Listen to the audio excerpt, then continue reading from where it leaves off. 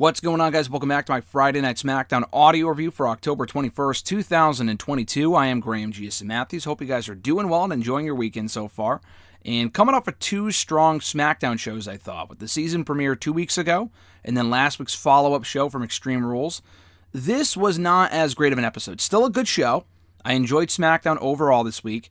Not as hot of a show. I mean, it wasn't like the first promo back from Bray Wyatt levels of excitement, the debut of Legado, the return of LA Knight, though we did get a great LA Knight video package on this show. Before I forget, I will mention that right off the bat, because I was actually telling Alexis earlier in the day, it would be nice with all the new people and all the fresh faces we're seeing on the main roster right now.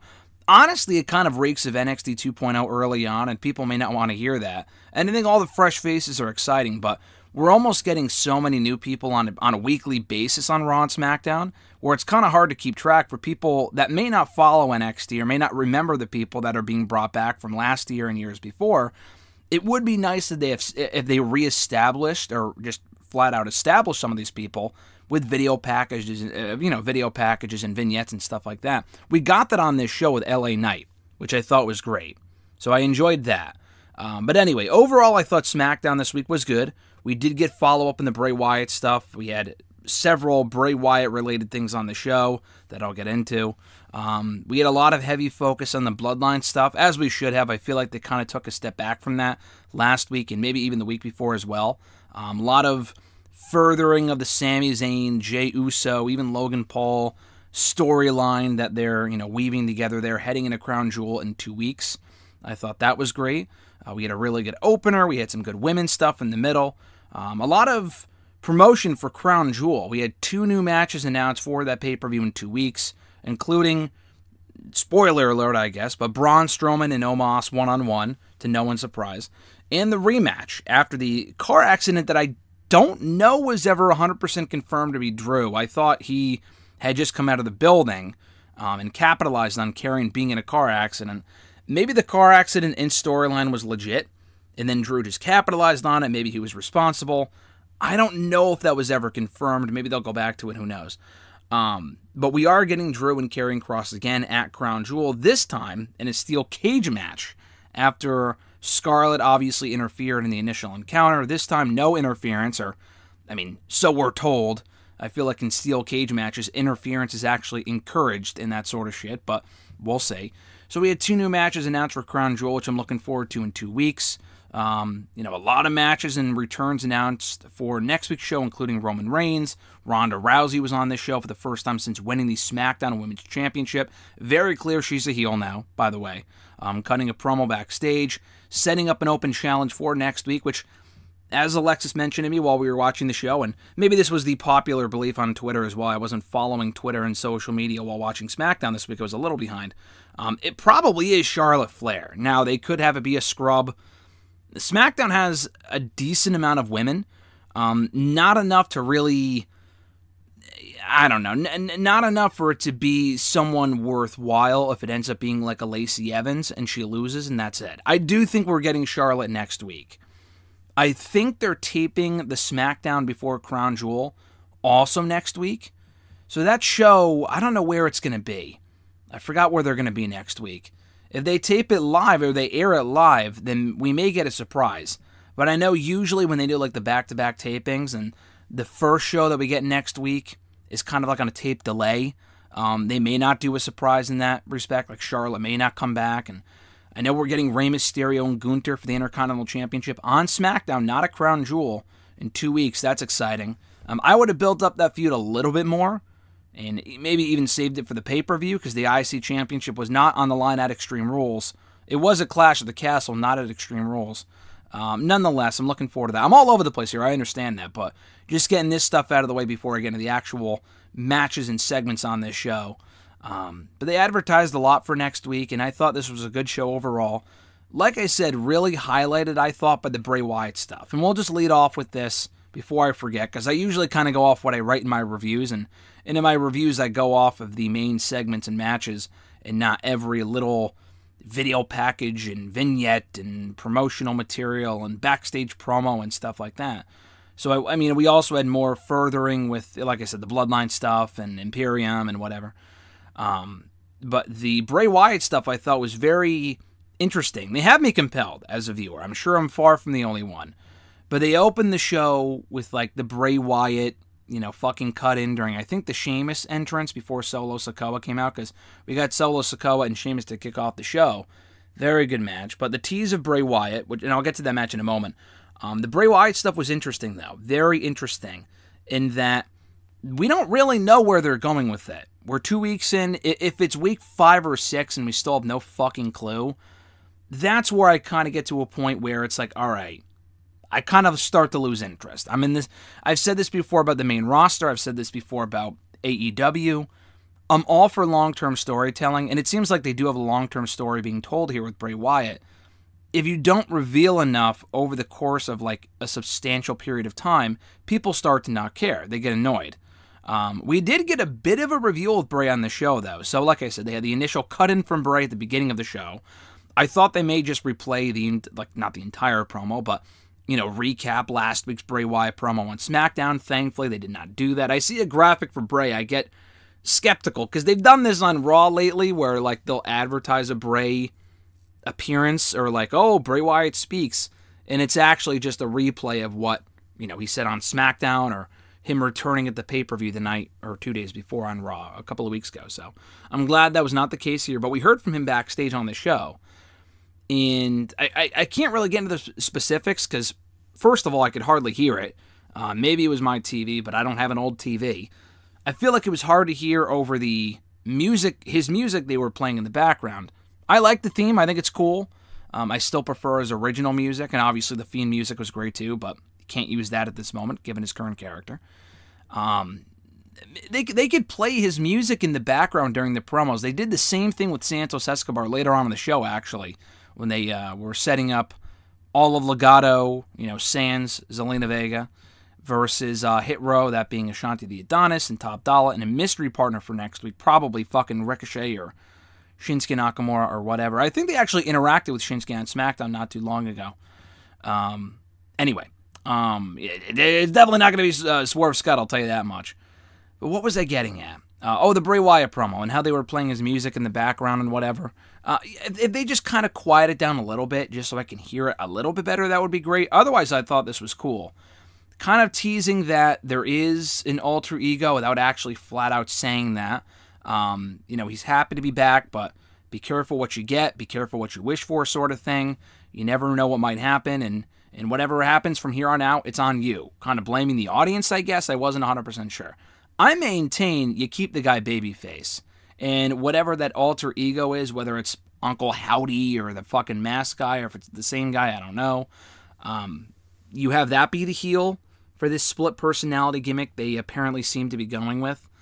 I would be cool with that. I think that would be interesting. But we'll see, because I think people love Bray so much at this point, and we really haven't seen a singles Bray Wyatt babyface run. He has so much goodwill with the audience right now, I wouldn't throw that away by having him turn heel. That's just me. Especially after that great, heartfelt promo we cut last week. But this was cool, though. Again, I can't really get into the specifics of it because I couldn't really hear all of it. Not only that, I just didn't understand all of what he was talking about, which is fine for this show, and it left me curious as to where they go next. But they need to reveal something on a weekly basis, and we got that this week. It's not like this was a nothing promo, because the promo was compelling, and then not only that, but later on in the show, and I thought this was fucking great, they had the cut-in again from the dude in the mask, which is obviously Bray in the mask, and someone that said howdy. Now, we found out a week or two ago when Bray Wyatt returned soon after, the WWE filed for the trademark Uncle Howdy and Uncle Harper. Obviously a nod to Luke Harper, a.k.a. the late, great Brody Lee. So that's probably what that character is. Alexis mentioned maybe it's Bo Dallas. It could be. I know there's a lot of reports and rumors going on right now. Oh, this person could be a part of this Bray Wyatt 6 faction. This person could be a part of it. Bray even said during his promo, the circle comes around and everything comes full circle.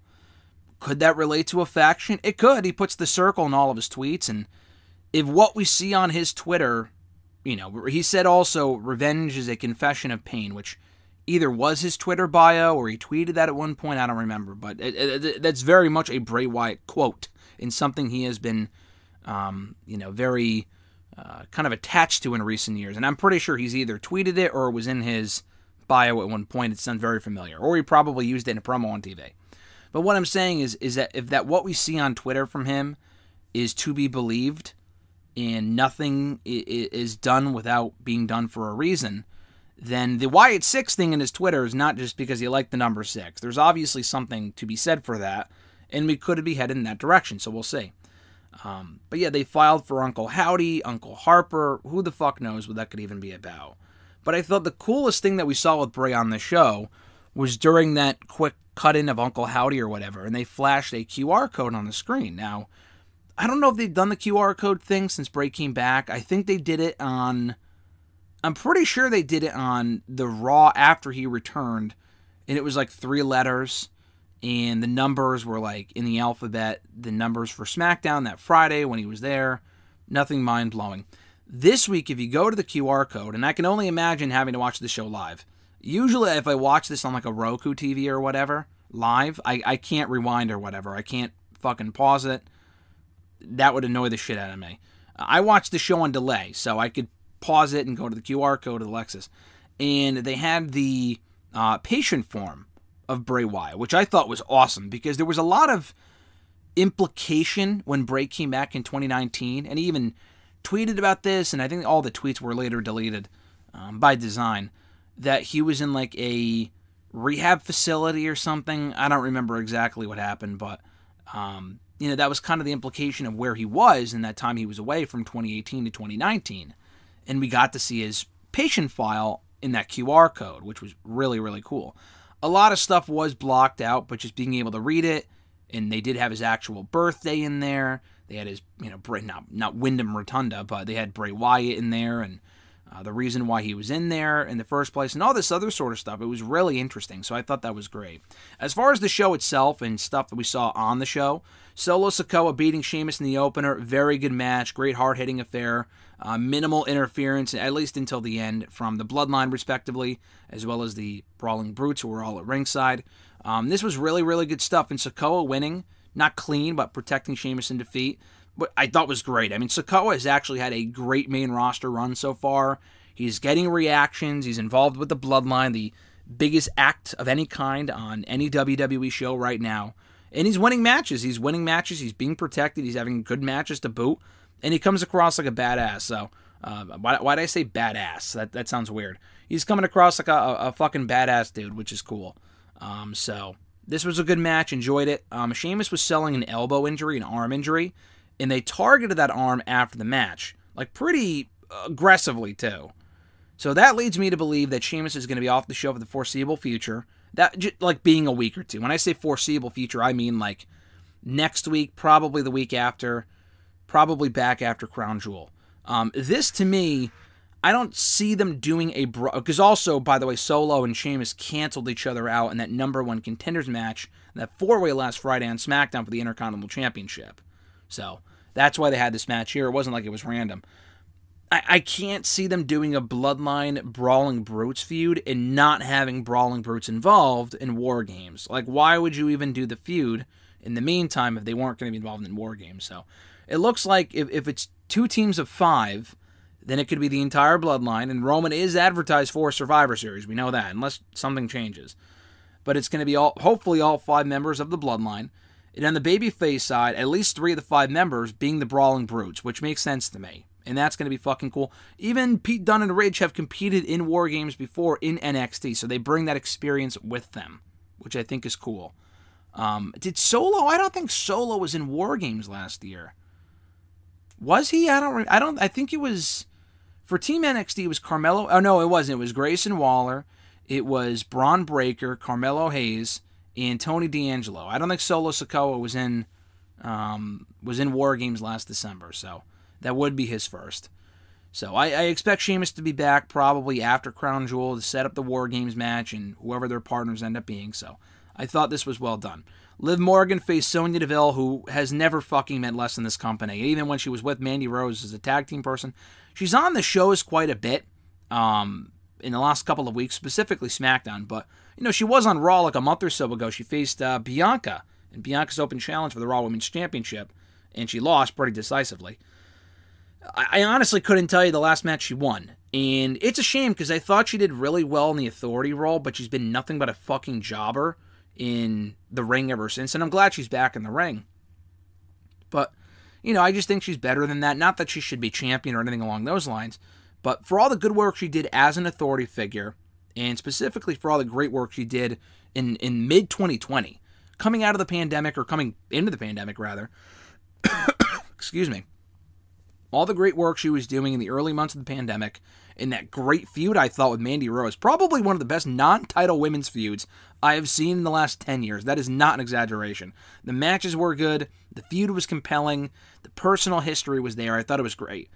She has done absolutely nothing of note since. And I know the, actual real-life incident with her home being burglarized or broken into by that weird fucking guy, which was scary, that really kind of fucked up shit. But even when she came back, she was an authority figure for well over a year, and it ran its course a while ago. The Naomi feud was fine. They dragged it out for a very long time. Didn't have a proper conclusion, but they had some good matches together. She's just been a jobber to the stars ever since. She lost to Bianca. She lost to Alba Fire on NXT this week, the developmental show, in like 2 minutes. So if she was going to lose to Alba Fire on Tuesday in a matter of minutes, who was to take her seriously on this show? That was my question. So, the match itself was whatever. Liv Morgan and Sonya were both counted out. Liv was too obsessed with attacking Sonya at ringside to get back in the ring, so both were counted out. And then she did a suplex to her on a pile of chairs in the ring, which was pretty devastating to end this segment. So, she's coming across really crazy right now as Liv Morgan, all this other sort of shit. And it's interesting. I will give them that. I don't know if they're going for a Harley Quinn type of vibe or a Joker-esque thing. I don't know. Will she be in Bray Wyatt's faction? I have no clue. It's something different. Michael Cole emphasized multiple times that when you lose the championship, you're never the same.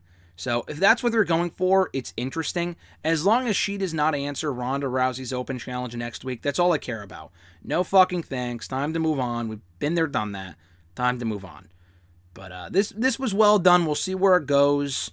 Kind of reverting back to the crazy character that she kind of sort of played in her early days as the Riot Squad, I think would be interesting, though. Next segment on the show saw Braun Strowman and Omos go face-to-face, MVP in there as well. Long story short, they set up their match for Crown Jewel, which we all knew was coming.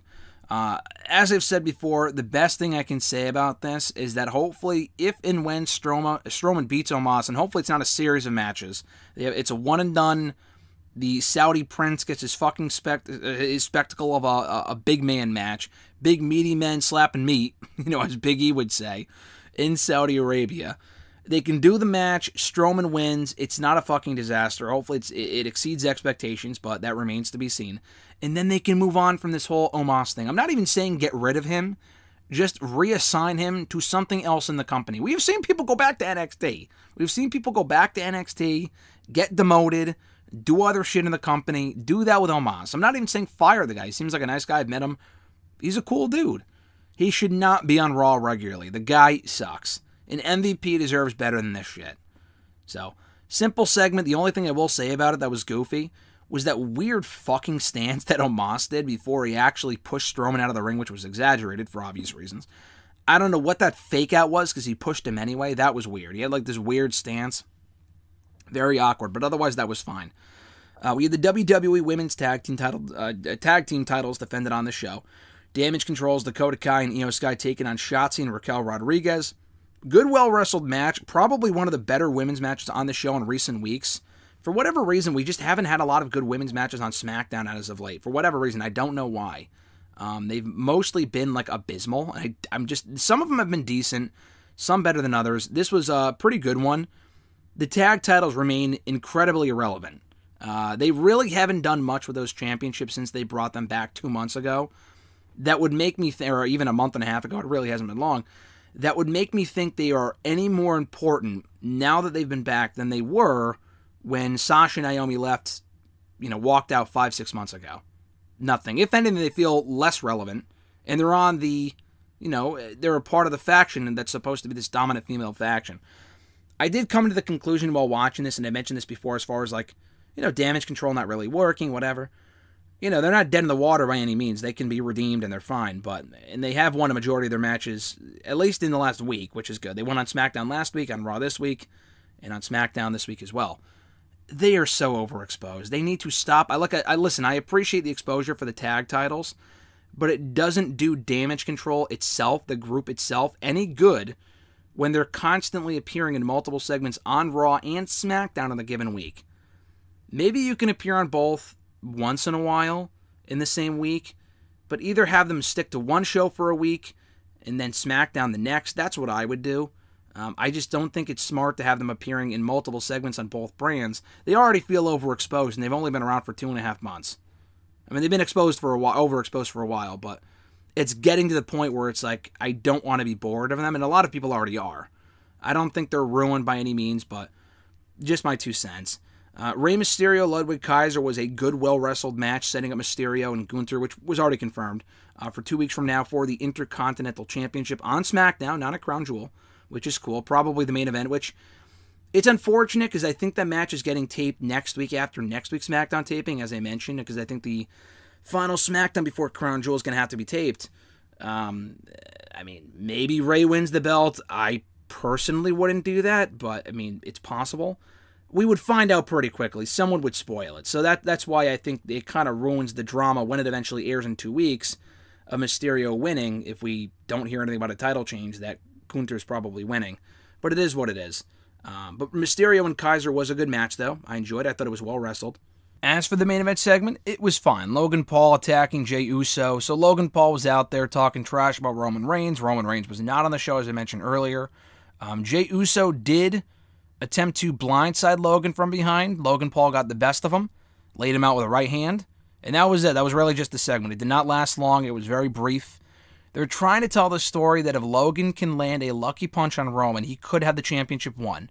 That's basically the story they're going with. I honestly can't think of a stronger story. I'm not saying this is good, but I really can't think of what more they can do to make the match interesting. The match on paper sells itself as far as, like, Logan Paul's a big name and Roman Reigns is Roman Reigns.